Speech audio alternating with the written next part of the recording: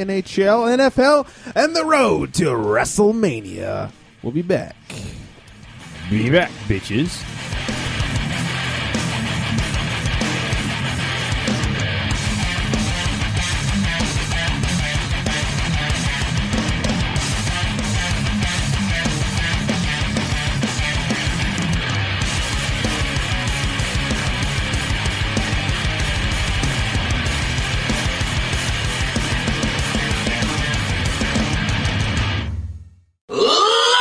Radio.com every Sunday between 3 and 5 EST. What's EST? It's like when you're psychic. No, it's not. It's Eastern Standard Time. I knew that, and you're rude. Do you like a bunch of ridiculous opinionated assholes? Yeah, I love that. Well, good. Take a knife, cut open your belly, and take out whatever gland that makes you offended, and tune into www.loadeddiceradio. Sundays between 3 and 5, right? That's right. We'll see you there.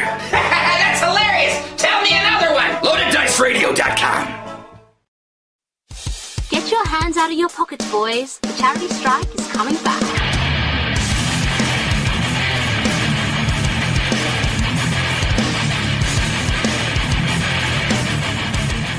Oh, that's right. Just like Eric Bischoff's entrance music in WWE, we're back and we're better than ever. I'm back!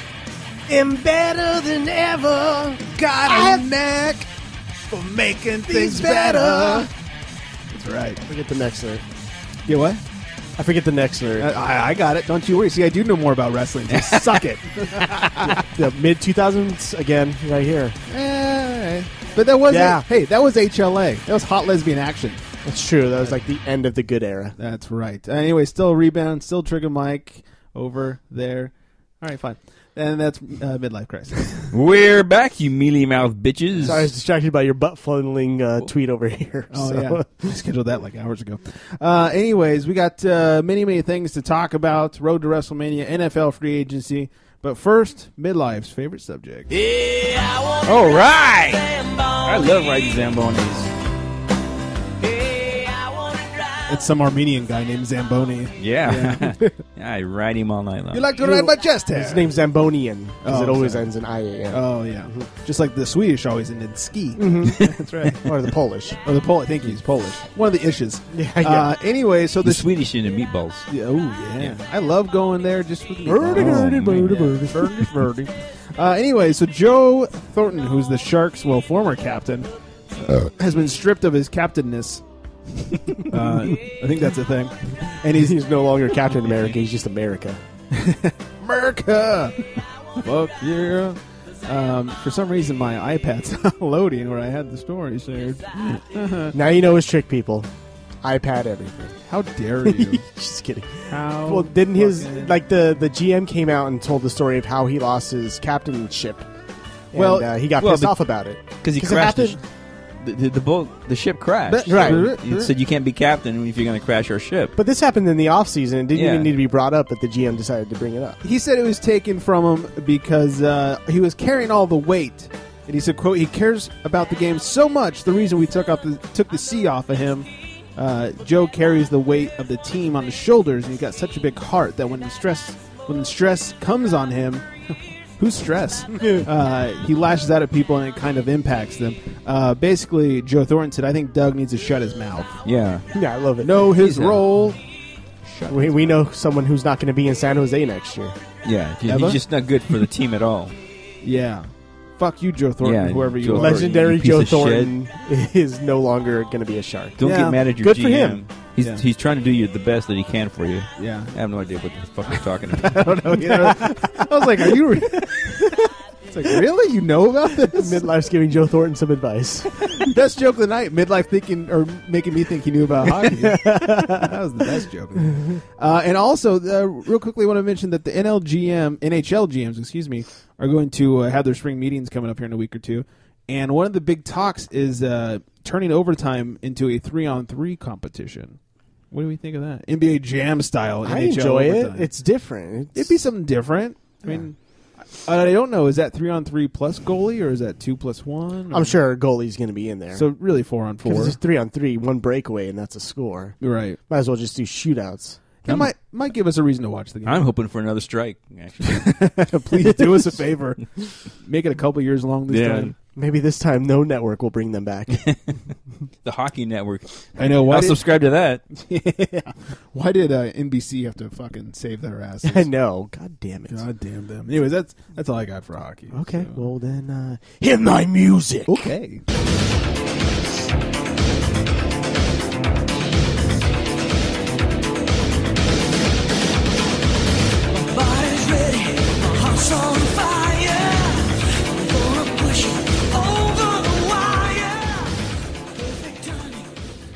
So last week you brought up the whole story of Layla Ali saying that she would never lose to a woman. I think that was 2 weeks ago, but yeah, I did. That was last week. Oh, okay. That was last week. Your memory sucks. Remember? Been a long week. Leave it to me.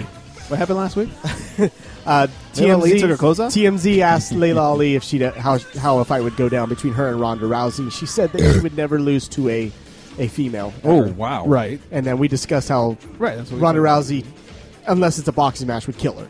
Obviously. Clearly. Well, when pressed on whether she would fight Ronda Rousey, she says, I'm retired. I'm not going to fight. She's retarded? She's retired. Retarded. Yeah. Too many blows to the head? Well, Ronda Rousey said, okay, bring it. And she's like, no, wow. I'm retired. Thank you very I wish much. you'd tell me to bring it. Yeah. The Rock says just bring The it. Rock says just bring it. So, Yeah. I think we all kind of knew that this was never going to happen. like I said, she just made the smart decision to say that so she'd get on air.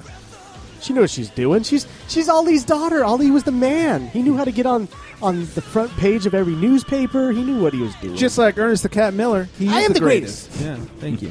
Yeah, I think it was very clear that was never going to happen. Layla Ali is not going to do a fucking MMA fight because she has no idea. And Ronda Rousey is not a boxer. She's not going to come up and box the greatest female boxer of all time. And that would leave it to a street fight, and we know what happens there.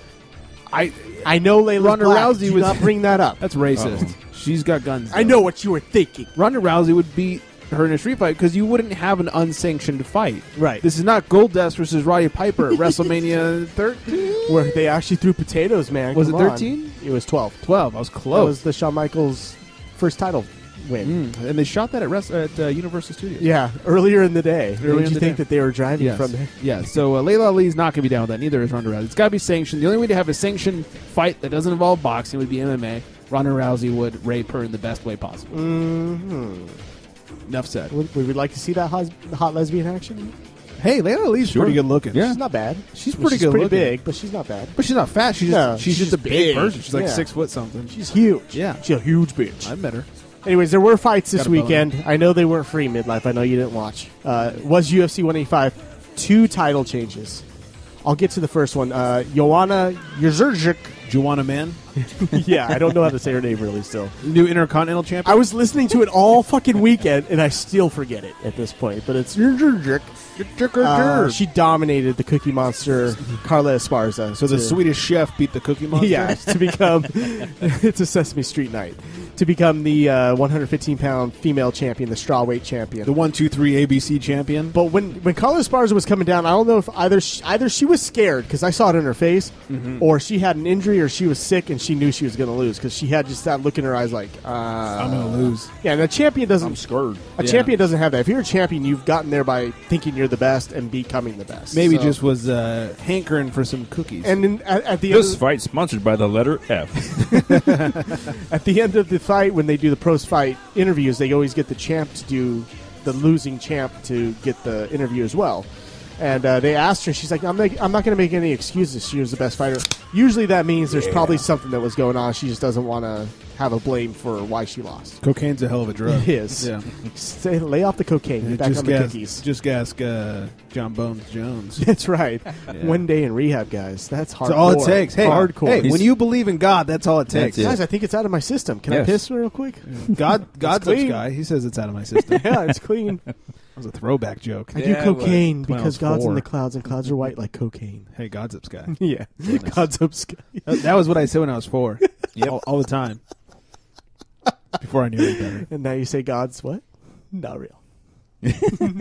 How dare you? I know. I'm wildly offended. Anyways, but the shocker of the night. This is what I'm waiting for. Anthony Pettis got dominated by Rafael Dos Anjos. It Shocked. was Dos Anjos, a guy who went from losing his first 2 UFC fights to becoming the best 155-pound fighter in the world, the lightweight champion. it's been a remarkable comeback for this guy. If you've watched, as I've watched him from the very beginning when he got knocked out by Jeremy Stevens after he was dominating a fight. He loses to Clay Guida because he breaks his jaw, and Clay Guida puts his shoulder right. Little Guido. Well, Guida put his shoulder right in his jaw in top mount, and yeah, I mean, if you have a broken jaw, you really can't do anything but tap out from there. But ever since then, this guy's put together an amazing run. Beat Ben Henderson, beat Nate Diaz. That's my favorite street. And then finally, he becomes a lightweight champion of the world. The most. If you were to tell me a year ago that Rafael dos Anjos this year would become the lightweight champion of the world, I would not fucking believe it. Hey, Mike, a year ago that this year Rafael dos whatever is going to be the champion. What are his letters? F and U. Oh, I know those. Anyway, so Rafael dos Anjos, great job, buddy. I know Great you're job. listening, so Yeah. congratulations on becoming the lightweight This Sesame champion of the Street world. intro is full of retarded children. Like, literally, like people with Down syndrome. At least they can read the cue cards, all right? How do they read? They're Better than John Travolta. Well, Sesame Street Special Olympics now? yeah, it really is. And then finally there's The letter 14. 11. Anyway, so also on that card, Johnny Hendricks, the former welterweight champion of the world, the one I was confused by last week. If I had told you a year ago that he would not be the champion anymore, would you be surprised by that? No, welterweights are stacked division. So okay. he did dominate Matt Brown. That would also not be a surprise. That's what I expected. I'd say. Alistair Overeem lasted 3 rounds and won a fight. He didn't get knocked out by Roy Nelson. He actually put a pounding on him. Oh. And because he's not taking steroids anymore, he's nice and lean and can actually last 3 rounds at this point as well. I'd say. And then Henry Cejudo, who I told you, the 125-pound prospect that was a great wrestler, who people want to become this great MMA fighter. 125-pound prostitute? Yes. Those are my early days. Stop bringing those up. Sorry. Anyways, he showed his promise. He made weight. Ooh. He made the 125-pound limit right on the dot. Didn't do that 126 shit. And he defeated Chris Carriazo, who just fought for the title. He dominated him 30-27. Oh, wow. Won all 3 rounds. And hopefully that's a good sign, and he'll become the next great MMA fighter in the 125-pound division. Mighty Mouse Johnson needs it because he's dominating everybody. He needs a challenger. So, and that is the fighting news. Wow. Are you surprised? Yes. Cut me off with little Phil Brooks music, yeah? If I would have told you a year ago that I'd still be letting Mike do his MMA news on the show, would you be surprised? I would be surprised. That I would do it without stumbling tonight? You did? Did it with? Well, I missed one word. Which one? I can't remember. Oh, God. Let's talk about real fighting news. Oh, yes.